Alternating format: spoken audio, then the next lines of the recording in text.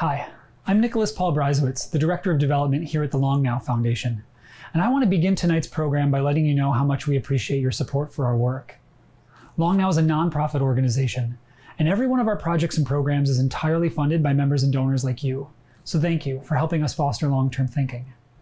We believe that civilization scale challenges call for this kind of civilization scale thinking, and this has been an especially challenging year for so many people and so many organizations, including ours.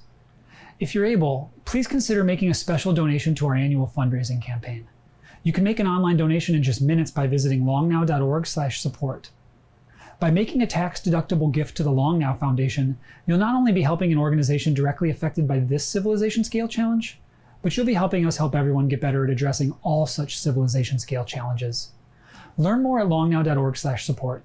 And please don't forget to ask your employer if they have a charitable gift matching program that could double or even triple your impact on long-term thinking. Thank you again for all your support. Enjoy the seminar. Hello, I'm Alexander Rose, the Executive Director here at Long Now. We are coming to you from the Interval here in San Francisco, where James Nestor and I will watch the pre-recorded talk with you all and stay on to answer questions afterward. Many of you may remember James from his talk he gave here at the Interval on the way humans can hold their breath for tens of minutes at a time and how that ability came from our underwater ancestry. In his most recent book, James takes us on a deep dive in a very different way into the way that we actually breathe and how that has been affected by modern agriculture and dentistry. Welcome, James Nestor. Thank you, Xander. Several years ago, I came here and spoke at the Long Now Foundation about the human connection to the ocean. I talked about magnetoreception, this kind of natural form of GPS that allows sharks and whales and even humans to navigate the world without a map. I talked about echolocation and how cetaceans and people too can actually see without ever opening our eyes. And I talked about these people, freedivers. Athletes who had honed the mammalian dive reflexes that all marine mammals share and use them to dive hundreds of feet deep on a single breath of air. When I asked these freedivers how they could do what they did, they told me it was easy. Anyone in reasonable health could do it. All you had to do was master the art of breathing. It was only by really learning how to breathe that we could survive underwater for 5, 6, 7, 8 minutes at a time and plummet to such extreme depths. But these freedivers told me something else. They told me that the art of breathing extended beyond just deep diving. They told me about a man who'd been injected with the bacterial endotoxin E. coli, then breathed in a rhythmic pattern to stimulate his immune system and destroy the toxins within minutes. They told me about a woman who'd overcome decades of autoimmune diseases by simply changing the way she breathed. And they told me about an 85-year-old who'd rediscovered an ancient practice to superheat himself and sit in the snow for hours without ever getting hypothermia or frostbite, again, using only his breath. All of this sounded insane, of course, and I look forward to finding these charlatans and exposing them. But as I began digging more deeply into the art of breathing, after I spent months and months reading through scientific studies and talking to experts in the field, I discovered that these impossible stories were actually true. Breathing was this extraordinary tool we could all use to hack into otherwise autonomic functions. We could breathe in ways to control our nervous system, shift our brain states, even correct our skeleton. Each of us takes in about 30 pounds of air in and out of our bodies every single day, far more than we eat and drink. The new science of breathing was showing us that how we took in all of that air and how we exhaled it determined so much of our health, our lifespan, and our human potential. How we breathe was in many ways as important as what we ate or how much we exercised. It really was a missing pillar of health. The experts I began working with told me something else, that most of us are breathing all wrong. Now, I'd been breathing my whole life, as have all of you, and I thought I'd been doing it well enough. After all, I'm still here, I'm still alive, but breathing, it turns out, is not a binary practice. It's not just if we do it or if we don't do it. It's how we do it that's so important. And so many of us have forgotten how to breathe healthily. About 9% of the US population suffers from asthma. About 16 million of us suffer from COPD. It's the third leading cause of death. About half of us snore. About 20% of us suffer from nightly asphyxiation, known as sleep apnea. This list goes on and on and on. These respiratory problems and other poor breathing habits can exacerbate, or in some cases cause, a laundry list of serious health issues. Increased risk of stroke, ADHD, heart disease. There were even links between poor breathing and metabolic problems like diabetes. So how did this happen? How have humans become so divorced from our most basic biological function? The answers, I was told, could be found in ancient human skulls.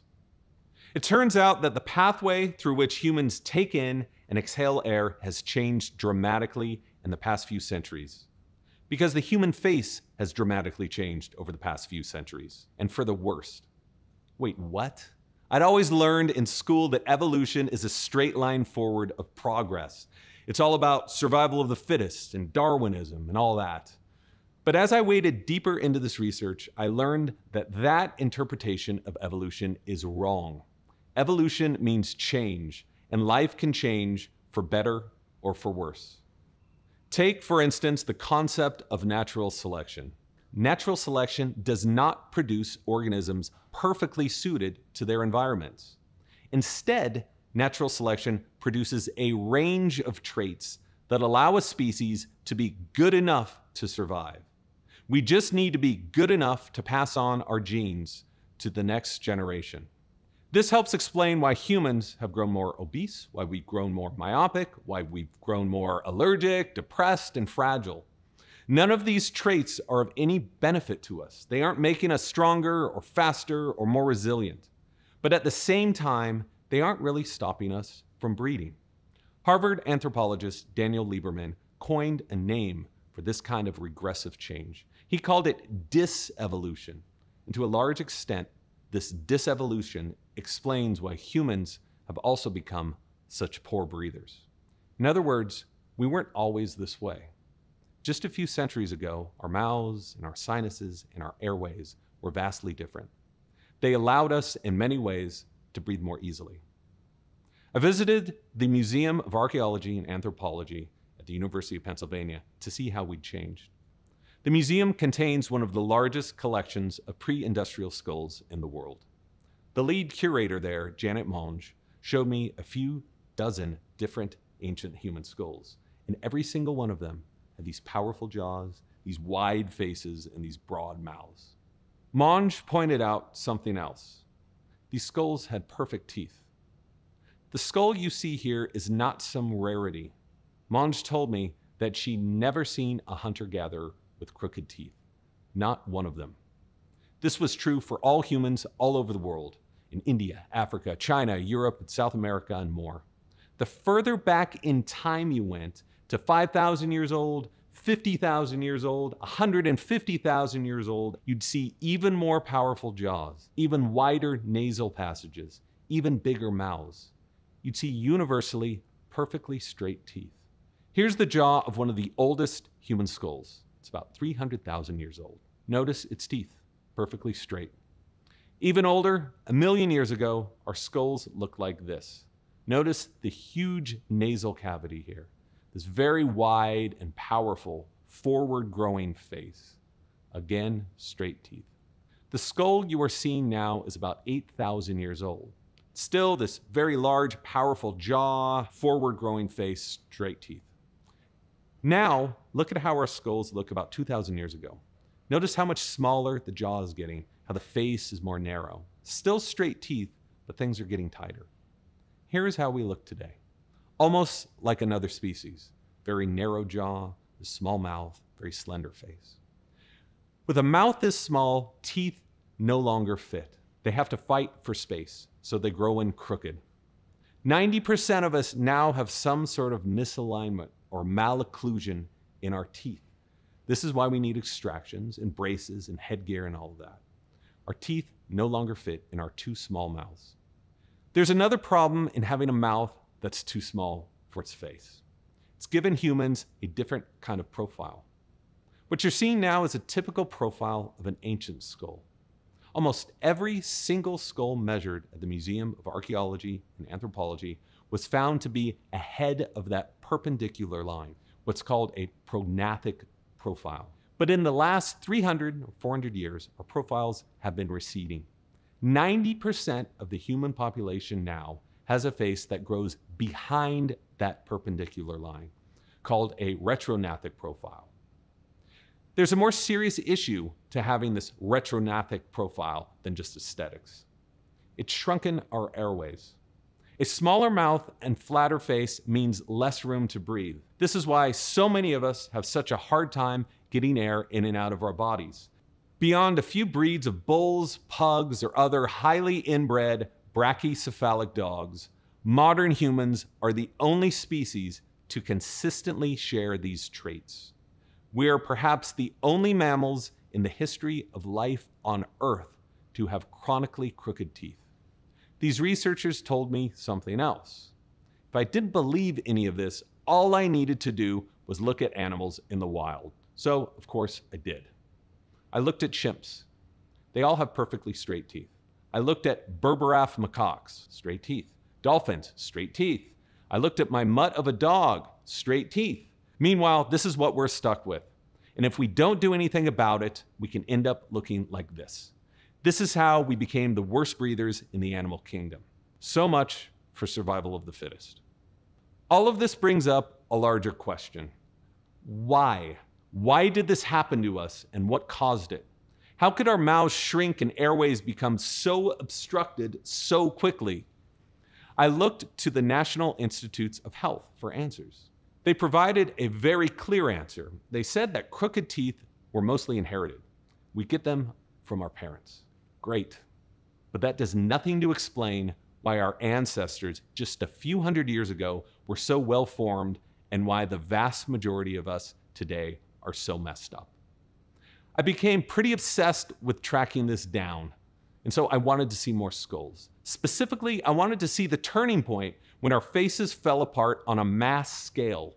I wanted to do this to really get my head around this subject. And in order to do this, I needed to get my hands on some skulls. Old ones and lots of them. I called some friends at a foundation which shall remain nameless, the Long Now Foundation. And one of them told me my best chance of stumbling upon a large trove of centuries-old skulls was to fly to Paris and crawl 60 feet below the Garden of Luxembourg. Down there, within 170 miles of old limestone quarries, was one of the largest graveyards on Earth. 6 million skeletons dating back from a couple thousand years to a couple hundred years. So I arrived in Paris and was put in contact with some freelance urban explorers. They were 3 women in pantsuits, and they called themselves cataphiles. They'd spent years mapping out the underground passageways and claimed to know the location of an ancient ossuary filled with a few thousand victims of a cholera epidemic that ravaged Paris in 1832. This was the time in Western history when small mouths, crooked teeth, and obstructed airways became the norm throughout Paris and much of industrialized Europe. These cataphiles had spent countless days and nights exploring where there were no tourists, no descriptive plaques, no ropes, no lights, and no rules, where nothing was off limits. To be clear, this wasn't the most legal thing I've ever done. After an hour of climbing and digging through caves and hallways, we reached an enormous pile of fibulas, ribs, and jaws. Bones, all of them human, and skulls, hundreds and hundreds of them. I'll admit, I was very much a novice at inspecting skeletons, but there really was a clear difference in the shape and symmetry of these skulls from the 1800s compared to the hunter-gatherers and other ancient indigenous populations I'd seen before. These were the patient zeros of the modern obstructive face. I left Paris mildly haunted. To think that we've been so perfect for so long and then just devastated by this disevolution in a relative blink of an eye. But then again, why? What was it that changed in the 1800s to cause all of this damage? I still didn't know. And I wasn't the first person to wonder. It turned out that dozens of scientists from all over the world have been asking the same question for hundreds of years. I started pouring through their research, trying to piece together the story of our breathing and how it all went so wrong. For much of the past 2 millennia, the commonly held belief was that disease, deformities, and other ailments were caused by some sort of toxic exposure of some noxious and dirty stuff infiltrating our bodies and making us sick. The ancient Romans had a name for it. They called it miasma, which meant bad air. They believed miasma emanated from the ground or from the breath of snakes and other poisonous animals. If we were exposed to too much of it, we might get a skin disease or bubonic plague. Maybe we'd get leprosy or crooked teeth. So human sickness was spread through these huge clouds of poisonous air. This miasma theory stuck around until around the late 1700s, when a Dutch drape shop owner named Antony van Leeuwenhoek began collecting glass lenses in a metal tube, constructing the first super powerful microscope. Leeuwenhoek intended to use this device to inspect the thread he was selling in his shop.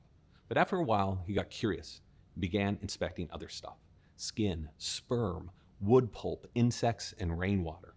He noticed something extraordinary. Festering within substances were these little organisms. He called them little animals, or animalcules. Leeuwenhoek determined that yes, our bodies were being infiltrated by toxins, and these substances were making us sick, perhaps even deforming us. But it wasn't miasma, it was these little evil animalcules. They would later get a different name. We would call them germs. So germ paranoia quickly spread throughout Europe, and people began covering their mouths and their bodies and their windows, anything to keep these little beasts away. But no matter how well populations cleaned themselves, no matter how many face masks they wore, people kept getting sick. And even stranger, whole populations started getting sick with new diseases nobody had ever seen before, that few had even heard of. City dwellers in England were among the hardest hit. In the 16 and 1700s, tens of thousands of children, men, and women began suffering from bendable bones. Babies were born that couldn't sit up or move. They couldn't really hold their heads up or even crawl. Many had deformed jaws and mouths and had difficulty just getting a breath in and out. One doctor at the time wrote, "Their bones were flexible like wax that is rather liquid, so that the flabby and toneless legs scarcely sustain the weight of the superimposed body." This new disease seemed to affect the rich more than the poor. King Charles of England suffered from it, and later his daughter would die of it. Deformities of the bones became so common that the condition would be referred to as the English disease. It would later be called rickets. The king blamed rickets on Britain's damp climate, but Britain's climate hadn't changed. It was as damp and dreary and awful as it had always been. What had changed was the English diet. Around this time, at the dawn of the industrial age, a whole host of new technologies were developed to process food more quickly and cheaply. Roller mills and later steam mills ripped the germ and bran from wheat, leaving only a soft white flour. Meats and fruits and vegetables were canned and bottled. Sugar, which was once a prized commodity of the wealthy, became increasingly common and inexpensive. For the first time in human history, humans could spend their entire lives eating nothing but processed food, nothing fresh, nothing raw, nothing natural. And millions did. And as they did, millions became sick with new mysterious ailments. All the while, the human face began rapidly deteriorating. Mouths shrank and facial bones grew stunted. Dental disease became common, and the incidence of crooked teeth and jaws increased tenfold. Our mouths got so bad, so overcrowded, that it became common to have teeth removed altogether. These maladies affected not just England, but cities throughout continental Europe. Really anyone who subsisted on this new diet of bottled, processed, industrialized food. Meanwhile, while all of this awfulness was going on in continental Europe, people living in Asia were suffering from yet another entirely new and strange disease. It too started with a shortness of breath. Then a numbness would take over the hands and feet. Legs would become paralyzed, the mouth would become grossly deformed, and teeth would fall out. This disease was called beriberi, named after the Sri Lankan Sinhalese words for weak, weak, or I cannot, said twice to add emphasis. By the early 19th century, beriberi was responsible for 35% of all sicknesses in Asia. A quarter of the Japanese Navy was afflicted, and more than 1 million people in the region would die. Like rickets, it too was believed to have been spread by germs. But eventually researchers found the real culprit. Once again, it was industrialized food. Advances in industrial milling made it quick and cost-effective to remove the germ and bran from rice, leaving only the starchy white seed. White rice was considered better tasting and of higher quality than the brown, chewy, pre-milled variety. It quickly became the staple of Asian diets. But this white rice was also deforming people and making them sick. What was making everyone so sick wasn't something in the rice. It wasn't germs. It was what the rice was lacking. Beriberi was a disease of deficiency. The bran and germ of rice contained something called thiamine. Thiamine would later be called a vital amine, or vitamin. It turned out that rice, bran, and germ was a rich source of vitamins, specifically vitamin B. Without sufficient levels of B, the muscles and nerves can't function properly. Teeth would become crooked and mouths would deform. Breathing would become labored. The exact ingredient removed during industrial milling was vitamin B. Rickets was also a disease of deficiency, but the missing ingredient causing all of those bendable bones and mashed mouths was vitamin D. The richest forms of vitamin D were found in butter, fish oils, or suet, all foods that had been removed in the modern diet. Animal bodies can also make vitamin D, but they need regular exposure to sunlight. In smoggy, soot-filled London and other industrialized cities throughout Europe, sunlight was in short supply. And even when the sun did shine, modesty required that populations be covered from head to toe. By the late 1800s and early 1900s, vitamins B, C, and D were distributed via supplements or juices or other nutrient-rich sources. Incidence of beriberi throughout Asia quickly plummeted, then practically disappeared, as did rickets. This was the age of vitamins, one of the greatest revolutions in medical history. This new understanding of nutrition enabled us to blunt, then almost entirely kill off so many epidemics which had plagued humans for hundreds and hundreds of years. Hooray for vitamins. And yet something wasn't quite right. No matter how much orange juice we drank, no matter how much sun exposure we got, our mouths just kept getting smaller and smaller. Our teeth kept growing more crooked, and our breathing became more obstructed and labored. By the 1920s, a Cincinnati-based dentist and researcher by the name of Weston Price was seeing it firsthand. Each new generation of kids he treated were suffering from worse and worse dental disease and crooked teeth. Price's own son would die after a dental procedure, and still nobody knew why. Price dedicated the rest of his life to finding out, but Price took a different approach. Working alongside a National Geographic researcher and explorer, Price compiled more than 15,000 print photographs, more than 4,000 slides. He compiled saliva and food samples and a library of detailed notes. The same story played out no matter where he went. Societies that had replaced their traditional diet with industrialized foods suffered up to 10 times more cavities, severely crooked teeth, obstructed airways, respiratory issues, and overall poorer health. The modern diets were all the same: white flour, white rice, jam, sweetened juice, canned vegetables, and processed meats. The traditional diets were all different. He traveled to the Swiss Alps and visited villages where the locals ate a diet that consisted almost entirely of hand-milled bread and homemade raw milk cheese. He traveled to the Scottish Isles, where the populations ate mostly fish and oatmeal. To Alaska, where communities subsisted almost entirely on seal, fish, and lichen. Deep inside Melanesian islands, he found tribes whose meals consisted of pumpkins, pawpaws, coconut crabs, and sometimes long pigs, also known as humans. Some cultures ate nothing but meat, while others were mostly vegetarian. Some relied primarily on homemade cheese, while others consumed no dairy at all. Their teeth were almost always perfect. Their mouths were exceptionally wide, their nasal apertures broad. They suffered from few, if any, cavities and dental disease. Respiratory problems like asthma or even tuberculosis, Price reported, were practically non-existent. While the foods in these diets may have all varied, they all contained the same high amounts of vitamins and minerals, from 1.5 to 50 times that of modern diets. All of them. Price became convinced that the cause of our shrinking mouths and obstructive airways was deficiencies not just in B or C or D, but of all essential vitamins. Vitamins, after all, often work in symbiosis. One needs the other to be effective. This explained why supplements could be useless unless they were in the presence of other supplements. We needed the full spectrum to develop strong bones throughout the body, especially in the mouth and face.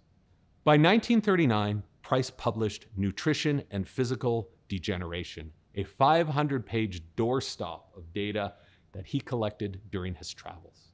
It was a, quote, masterpiece of research, according to the Canadian Medical Association Journal. Ernest Houghton, a Harvard professor, called it one of the epical pieces of research. But others hated it. They couldn't comprehend that these so-called primitive people had somehow shared in systems of health that were far superior than those in the modern world. In the end, Price turned out only to be half right.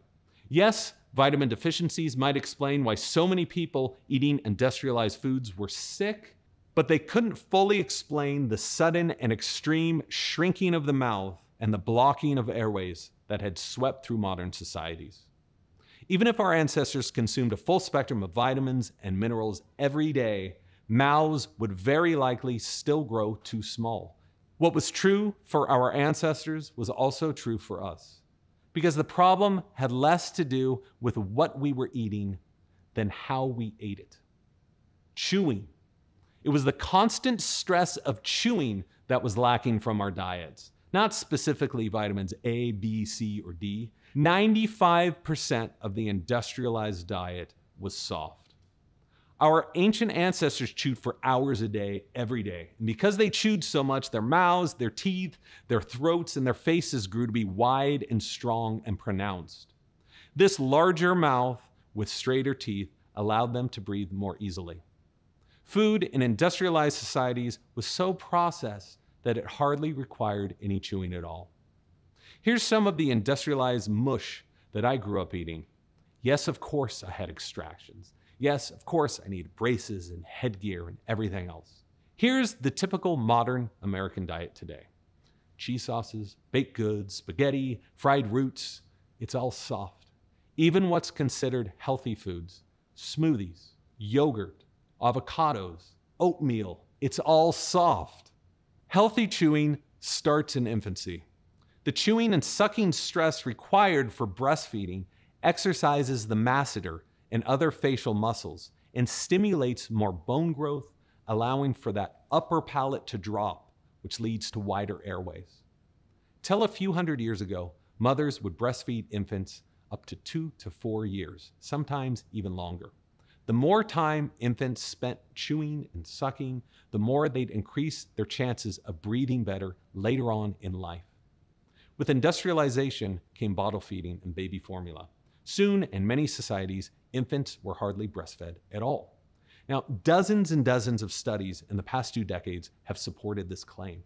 They've shown lower incidence of snoring and sleep apnea in infants who were breastfed longer versus those who were bottle fed. This is why so many of the skulls that I'd examined in the Museum of Archaeology and Anthropology, that I'd seen at the Paris quarries, this is why they had narrow faces and crooked teeth. It's one of the main reasons why so many of us today are chronically stuffed up, why our airways are clogged, why we need sprays and pills and surgery just to get a fresh breath of air. A couple weeks ago, I was corresponding with Dr. Kevin Boyd. He's a pediatric dentist and biological anthropologist in Chicago. Boyd has spent years working with Dr. Mariana Evans at the University of Pennsylvania trying to more deeply understand how our mouths have changed through the lack of chewing and how this has changed our breathing and our health.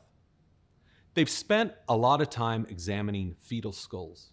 Boyd shared with me some of his research. Here are some pre-industrial fetal skulls from around 200 to 300 years ago. These fetuses were from around 18 to 32 weeks old. You'll notice that profile, that prognathic growth, that pronounced jaw, that wider face. Now on the left is another pre-industrial fetal skull. Now on the right, a very typical modern skull at around the same stage of development. Notice the difference in profiles. Notice on the right that retrognathic growth, the receding jaw, the smaller mouth, all of the hallmarks of a modern obstructed airway. Again, another modern skull. And another. You get the idea. Our clogged airways and too small mouths are now heritable traits. They are getting passed down and appear to be becoming more pronounced with every new generation. In other words, most modern humans are screwed right out of the gate. This helps explain why so many infants snore, why they suffer from sleep apnea, and as a result, why so many kids now are afflicted with ADHD and other chronic health issues. They can't breathe, and if they can't breathe, they can't sleep. And if they can't sleep and breathe properly, cognitive and skeletal development takes a big hit. But I didn't research the ever-shrinking mouth and human disevolution just to dwell on the negative. I wanted to uncover the core underlying problems of our breathing so that we could understand them, so that we could better diagnose them and do something about it, so we could find ways of fixing our breathing and improving our health. And luckily, I discovered that so much of this disevolution in our mouths and airways is reversible.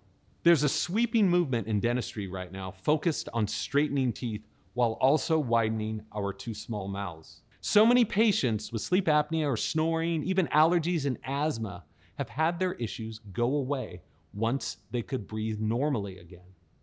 By widening the mouth to the size it was supposed to have been, we can also return to that prognathic profile. As an experiment, I wore a device that stimulated chewing stress and minimal palatal expansion at night in an attempt to fix my own obstructed breathing. After a year, I developed about 15 to 20% more space in my airways. Now, the irony isn't lost on me with all this. How odd it is today that we are using industrialized technologies to restore ourselves to the way we were supposed to have been hundreds of thousands of years before industrialized technologies damaged us. But life is a paradox, and what are you going to do about it? Not all of us need such procedures to restore our breathing. For some of us, our airways are just fine.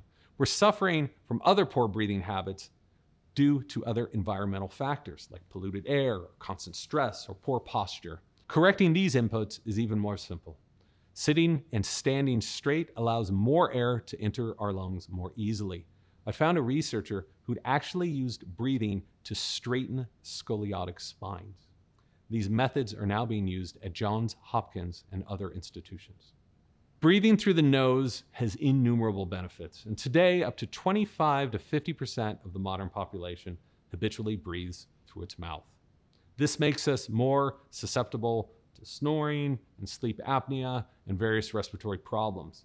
Mouth breathing actually impacts our ability to think. The solution here is even more simple.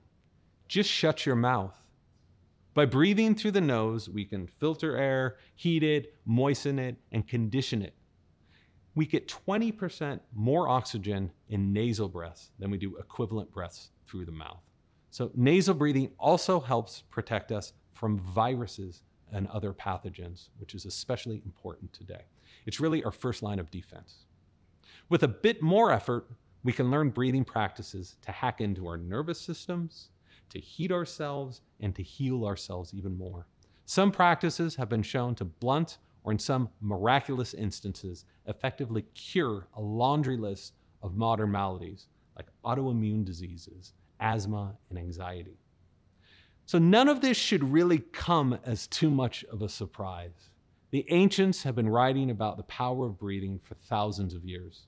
Almost every major religion and dozens of ancient cultures, from the Greeks to the Buddhists, the Hindus to the Native Americans, celebrated breathing as a medicine. Indian yogis train themselves to decrease the amount of air they take in at rest, not increase it. They'd adjust the air coming in through different nostrils to elicit different physiological responses. The history of these practices goes back around 4,000 years. The ancient Chinese wrote 7 books entirely focused on breathing, all the bad things that would happen if we did it incorrectly, and all the benefits of doing it right. The Chinese called their system of conscious breathing Qigong, Qi meaning breath, Gong meaning work, or put together, breath work. A quote from the Tao reads, "Therefore, the scholar who nourishes his life refines the form and nourishes his breath." Isn't this evident?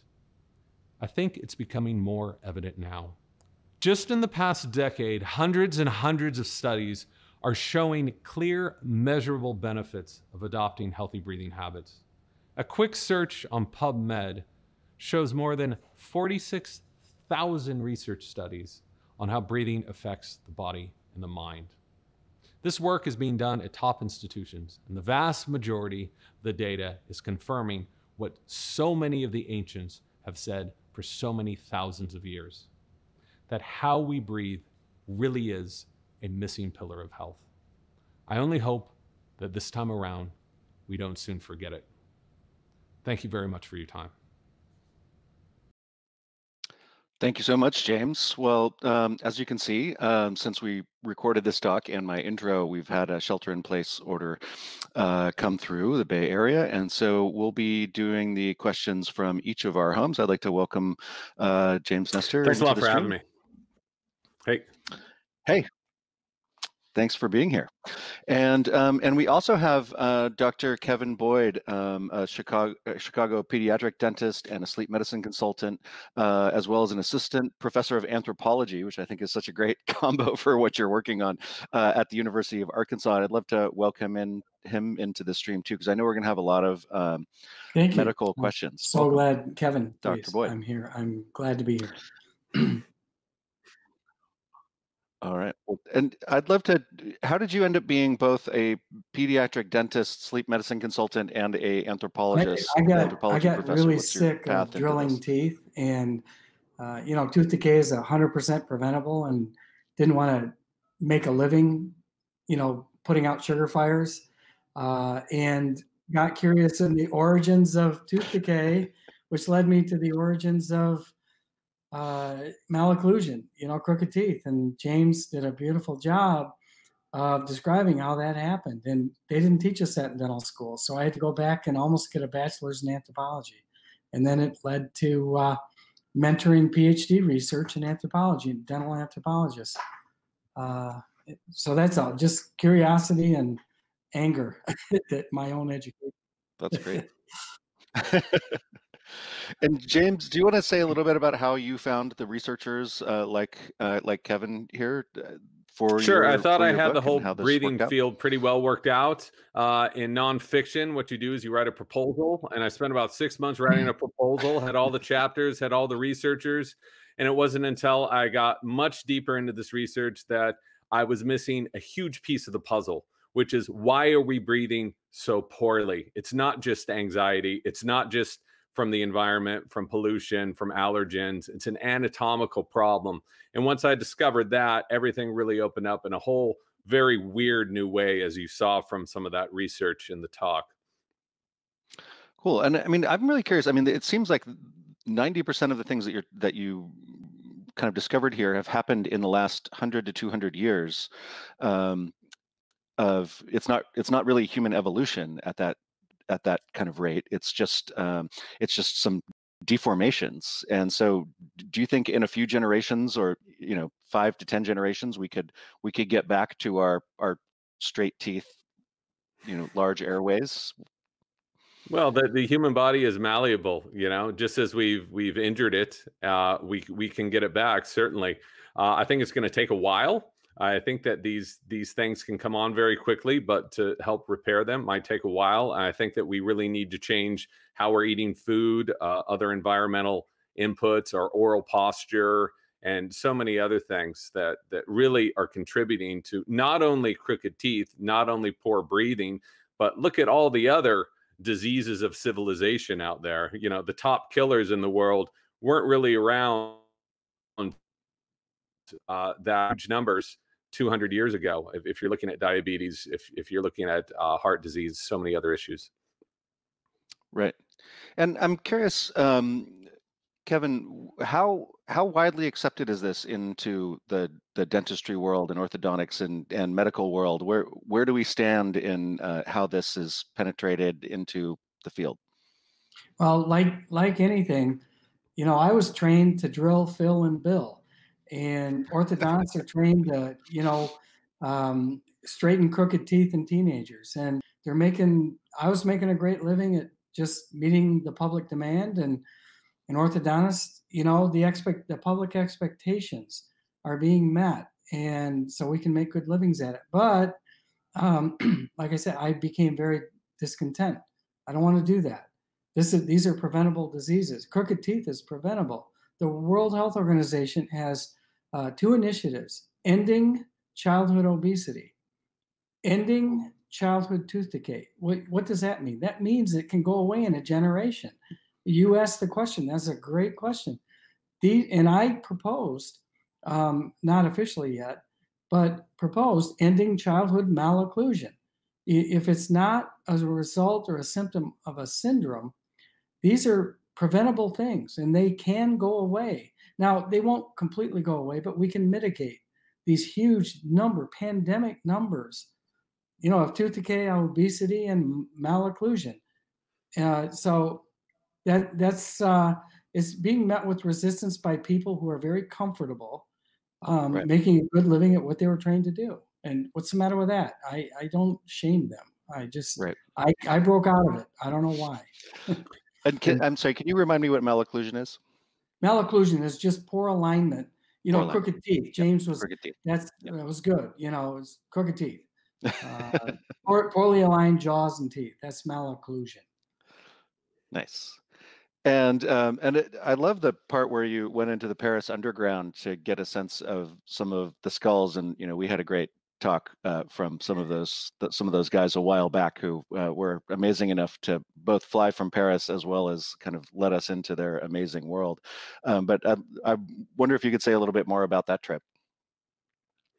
Yeah, you know, as a journalist, I didn't want to just phone it in, and this was right at the beginning when I had found Kevin's research and found Mariana Evans' research, and I just wanted to sort of more deeply understand it. And I had the opportunity through some contacts at the Long Now Foundation to do this, and I figured I might as well do it. Did I learn anything, you know, revolutionary, you know, as far as research goes? No, I didn't, but I was curious to see it for myself, because I was, even though the proof was all over the place, I was still doubting it, that why hadn't I learned this earlier? And all you have to do if you doubt it is just look at ancient skulls and then look in the mirror and look at the difference. So, you know, if this is controversial, I can't really understand that, because the proof is all over the place. And being down in the Paris quarries was just a way to try to see that face to face, you know, get a little more intimate with the subject, as it were. Right. All right. Well, we have some questions from the streams. Forrest Pound, who actually works with us on this stream, he has a 3-year-old that is too young for breathing exercises, or is she? But it should they be considering dietary changes like, you know, brown rice and things like that at this point? Kevin, this is right up your alley. Well, Pediatric it dentist. really I'll let you take this one. Yeah, depending on, you know, where she lives, she should establish a dental home, we call it, by age 1. So she's already been to a dentist, even if it's a specialist, depending on where they're trained. They don't know about this. I mean, this is only starting to come to light and enter, hopefully, the curriculum of dentistry and how they teach it. So eating hard food, you know, I mean, James talked about breastfeeding. And weaning is really important. Those terms should never be separated. Nursing and weaning, breastfeeding and weaning onto hard, unprocessed foods. So right now, the question was about food. Yes, chew, celery, carrots, apples, boom, boom, boom. But at 3 years old, that kid is entering into what I call a geriatric patient. I like to get him at 2.5. I can start expanding a kid and helping the jaw grow. But they're going to look at if that dad walks into a pediatric dental office and says, look, I think my kid might need expansion, they'll think he's crazy because this isn't taught in school yet. It will be, thankfully, for what you're doing. This might help change it.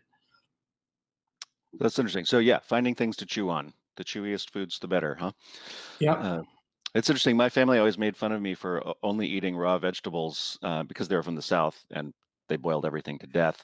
But I ended up with basically straight teeth, and I never even saw a dentist just because we didn't really have access to them until I was almost in college. So my teeth kind of may have benefited from that as well. I wonder if that was it. Let's see, we have David Madden from one of our feeds who said he loved your talk and that he'd really love to hear more about the changes that take place in the womb and what's causing that. It seems like you had some of your slides that were showing that. They haven't even got a chance to chew yet, right? No, Yeah, that's right. And this is something that just absolutely blew my mind that these are heritable traits. So it brings up the question is how can this be happening if this kid isn't, being trained to correct oral posture or it doesn't have the chance to breastfeed. And this is something that Kevin and I were just talking about a couple of weeks ago, gestational apnea. And I think that he would be the better person to explain this because it does get complicated. Babies do chew, fetuses do chew in the womb. They chew amniotic fluid. Yeah, they develop the sucking and swallowing on about mid-gestate, 20 weeks, 25 weeks. And we have ultrasounds of kids and they're, you can't do this experiment. This is not, a hypothesis that can be explored. Like you can't go back in time and look at a kid on an ultrasound 500 years ago, but you can see stillborn, fetuses at 20, 25 weeks and compare them like James showed that slide of, what really a fairly typical ultrasound looks like at 20 weeks. So we have proposed a hypothesis at Tufts University Dental School. I have an orthodontic resident that I'm mentoring there, and she is proposing, she's going through the IRB proposal to collect on kids that present to the orthodontic clinic at Tufts, say they're 12 and they have, jaws are too far back like mine, and getting their ultrasounds from, Brigham Women's Hospital, wherever they were born in Boston, and comparing what the jaw looked like at 20 weeks in utero. And maybe there's an algorithm there that we can predict. And this could be something to, hey, maybe if, you should breastfeed rather than bottle feed. I'm very reluctant to talk about breastfeeding because I'm a guy. And if there's any women, that guy, he's never done it. He shouldn't be talking about breastfeeding. So, but, there's research going on. And that's what, James, you have really laid the foundation, is that there needs to be research and data collected. There just isn't now. We can look at ancient fetuses and say their jaws are forward. Well, something must have happened. What is it? Maybe it's the way the mom's eating, the way she's breathing. Gestational apnea is something James brought up. Who's heard of gestational apnea? It's in the literature. Gestational diabetes, gestational hypertension, gestational apnea. That could be part of it. We're proposing it. And I can't help thinking that perhaps if the mother has difficulty breathing, if she is not eating a fully balanced diet, that this can have a downstream effect to the fetus. If a mother has sleep apnea, and is periodically hypoxic, that this could. But again, how do you test this? We can sit here and hem and haw all we want, but it's a pretty hard thing to test. There's already been an experiment that was inadvertently done, and that's called smoking. Pregnant women, when they smoked, their babies were small for gestational age, sometimes preterm. So in cigarette companies in the 40s and 50s were advertising a win-win, the beautiful taste of Winston and a smaller baby, easier to deliver. No, Wow. really, I can show you ads. It is disgusting. Jeez. But they've just shown that they know the long bones are smaller when a woman can't breathe well during like smoking. But how about the jaw bones? I mean, if the long bones, if the legs are small, why wouldn't the jaws be small? And that's kind of what we're going to explore at Tufts about this.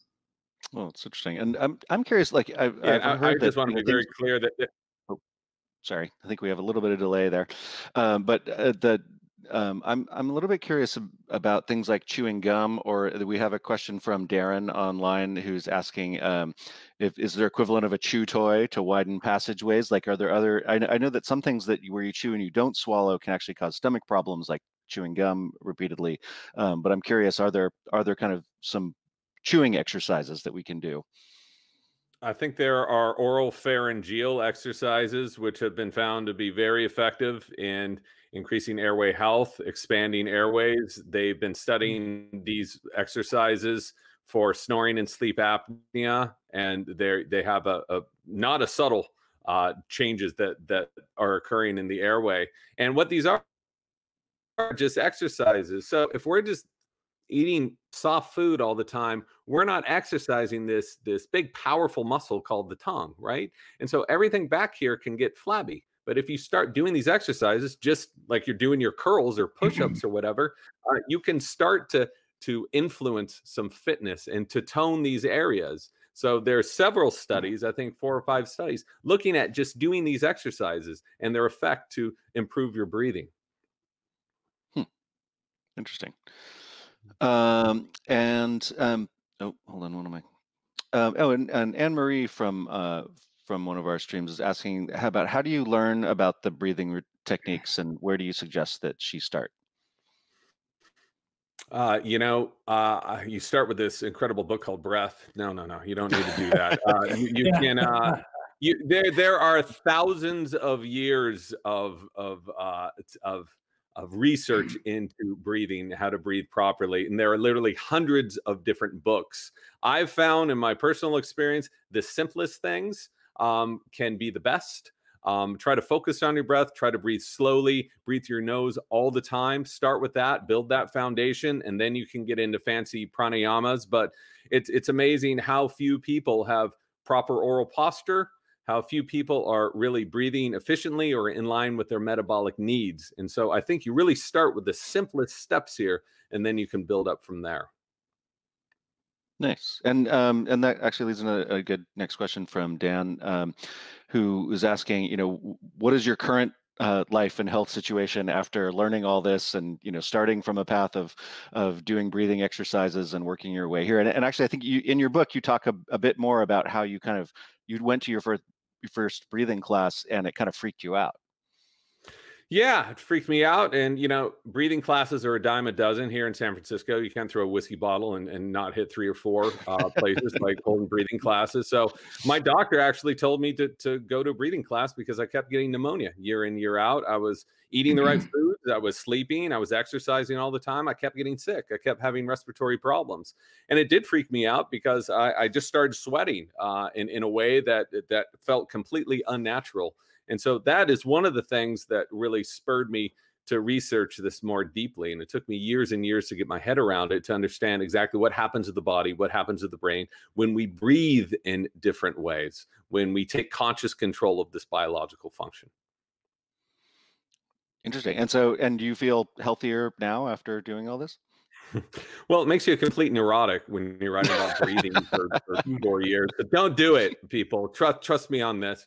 But after that, the whole point of this is to do it in a certain way, to understand what proper breathing is, so it becomes an unconscious habit. You don't want to walk around like I did with, looking at an app or looking at a notepad. You want to be able to acclimate your body to slightly higher levels of CO2, to acclimate your body so that it's very comfortable breathing through its nose all the time and very comfortable breathing slowly. But as an anecdote, as a subjective experience, it absolutely changed my life. And the CAT scans show that a year before and a year after, doing some just very simple things, massive expansion in my airways. I haven't had a stuffed nose since then.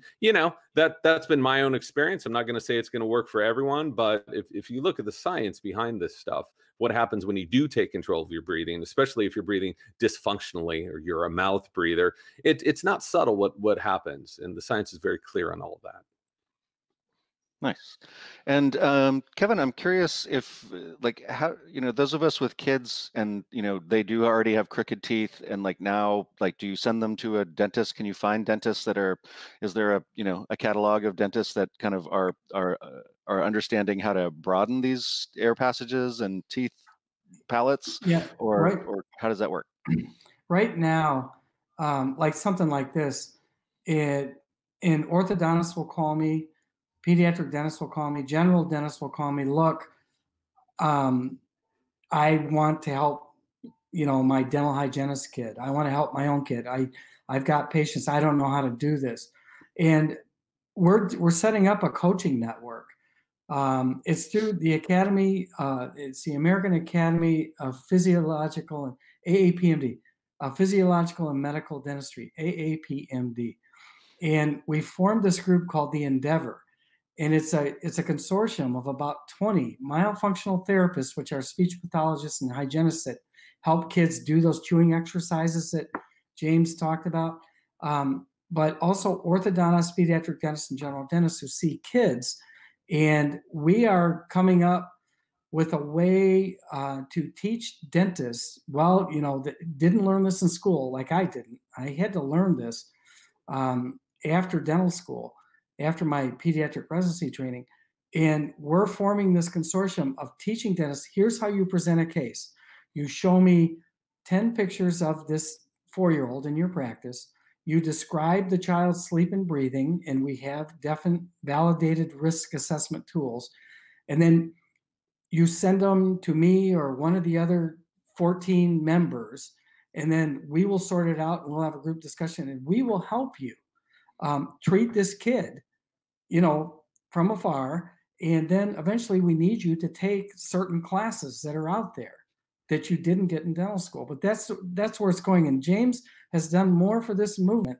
James is actually the only non-doctor clinician that's a member of the Endeavor Collaborative. And he's done so much to raise awareness and help little kids. He has no idea how many little kids you've already helped, James. Well, I will say I had the easy job here because I am an objective journalist going into a field that I knew zero about. I spent several years in it and talked to people like you who have been working on this stuff for decades and decades and decades. So I was just putting the pieces of this puzzle together. And one thing that Kevin hasn't mentioned yet is 100 years ago, guess how we were treating crooked teeth? We were expanding palates. So this is how it was done. At 3 years old. At 3. Yeah. When you expand a palate, you expand the airway. Larger mouth, larger airway. And so only in the 1940s did we start extracting and using braces and headgear. And in Europe, that expansion lasted a lot longer. So that was a part of the presentation that got cut out, but it's all out there, and it's all in the scientific literature, and anyone can look it up. Nice. We're going to welcome one of the founding board members of Long Now, Kevin Kelly, and the editor-at-large from Wired. Welcome, Kevin Kelly. Hello. How are you guys doing? Good. Hi, Kevin. I'm the second Kevin. Okay. Yeah, a couple Kevs. You have Dr. Kevin and you, Kevin. Yeah, that's right. Yeah. I am not a doctor. I have a question. One of the this is for the anthropological side, but it was always my understanding that when humanoids invented cooking, the discovery of control of fire and cooking, which acted as a kind of a secondary outside stomach that allowed us to digest nutrition that we could not do easily, that actually changed our jaws and our teeth in the historical, I don't know whether it was a million years or certainly hundreds of thousands of years. And so I'm wondering if what we're seeing now is kind of a continuation of that longer story. That's exactly what happened. So 800,000 years ago, I think that's one of the earliest discoveries of the use of controlled fire. And so having all of this extra energy available that we save from chewing that was released in cooking allowed us to grow a larger brain. And that brain needed space. So it took that space from the front of the face, and our faces started growing flatter, okay? And our teeth started getting smaller and our jaws started getting smaller. But these changes happened over tens of thousands or hundreds of thousands of years. And we acclimated to these changes just fine. So according to the skeletal record, we were breathing just fine.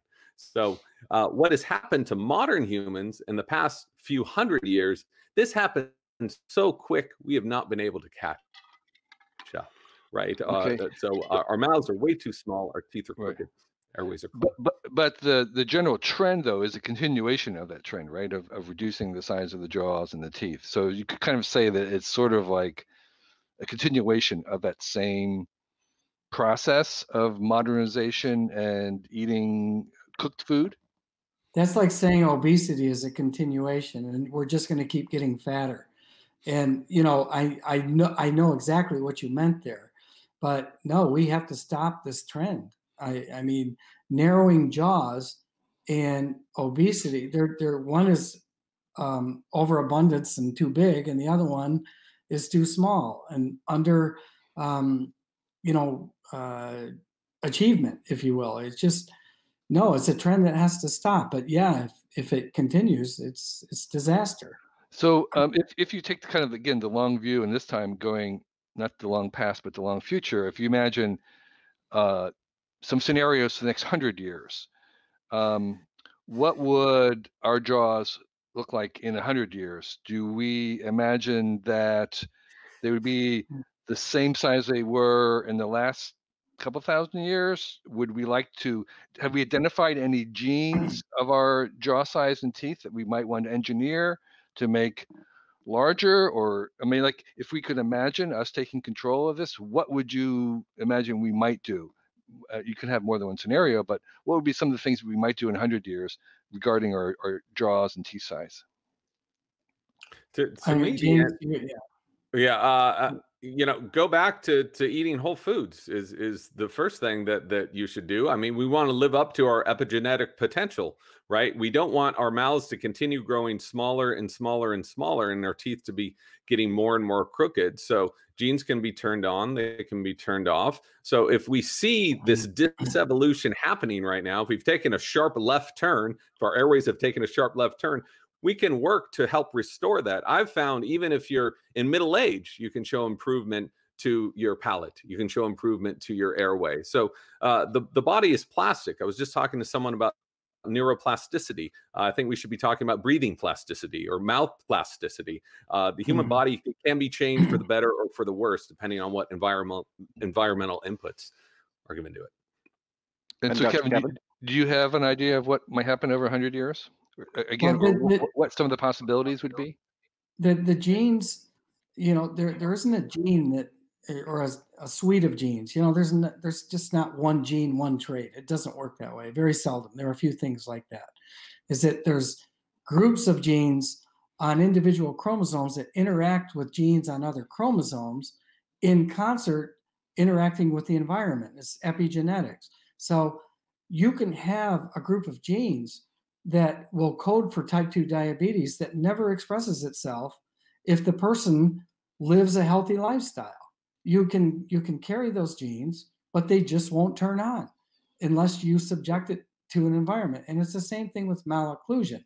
So in the next 100 years, people are going to wake up. I mean, James has an acumen for anthropology and natural selection that rivals, like hugely rivals, most healthcare professionals. We don't have to learn about how natural selection works when we're in medical and dental school. We deal with proximate cause. You got a fever, take an aspirin. Well, maybe we should find out what pathogen is causing the fever. And James has really grasped such an understanding and an appreciation of how important it is to understand the evolutionary explanation rather than the proximate cause of disease. So getting to your question, Like, well, is it a linear projection in 100 years? Like if the jaws have gotten this small in 100 years, what's it going to be 100 years from now? And it won't be linear. I think if it were that, it would contribute to human extinction. And I just don't think people like to think that humans can go extinct. A lot of that is religious, but we can, like every other species on Earth. 99.9% of everything that's ever been born from the first bacteria 4 billion years ago, everything's extinct except a few things that are here now. And that's where we're headed if we don't get, this and other things. Breathing properly through the nose and having jaws that are conducive to that and taking in adequate nutrition. We're smart. We have a big frontal cortex. Lucky for us. We better start using it. Nice. Well, we're going to wrap this up, and I'd love to thank actually both Kevins, Dr. Kevin Boyd and Kevin Kelly, and we'll just go to James and I as I give the last couple of questions. Thank you guys.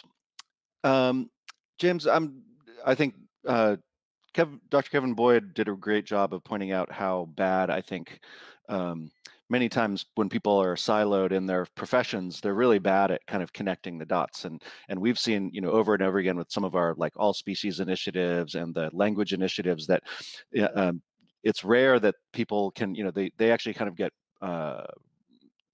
academia really rewards specialization and doesn't really reward generalization. And so the work that you've done here and kind of helping these people kind of connect with each other, I suspect you, even in your research, you help them find each other to some extent in what they're doing. So I think it was a great effort and so cool to see. And so I'm really curious as to what your next project is. I have another book idea, but the idea of sitting in a room for 3 years and writing alone just kind of makes me queasy. So I'm gonna just continue talking about breathing for a little while longer. I'm still excited about this subject. Every time I talk to Kevin, I get all amped up and I want to get this word out. But hopefully, we're going to bring this and some of the other subjects I've talked about at Long Now into a different medium. Perhaps into a video kind of series, and so I'm looking into that. But in about a year, I think it'll be time to sink back into a new project. Cool. Book project. Yeah. Well, we're all stuck in rooms in front of our computer screens now, so we're all writers now. But yeah, I think we've all got beards now, everybody. Yeah, we've all got long hair and beards. So there it is. Nice. Well, I want to thank you for your book, and I do want to say that you did a great job of kind of going down a much more Long Now angle of what your book is, and there's so many more great stories in your book, and I really want to encourage people to read it. It reads really well, and I've been listening to it, I ended up listening to all of it, and you do a great job reading your book, so it's great to hear your voice in the audio version, which I enjoyed. So thank you so much for joining us, and thank you all for joining the live stream, and look forward to. I think we're coming up on our last event of the year. Will be Lost Landscapes, which will not be one of our normal events, but we'll be back on in January, and hopefully on the other side of 2020. Thank you all. Thank you.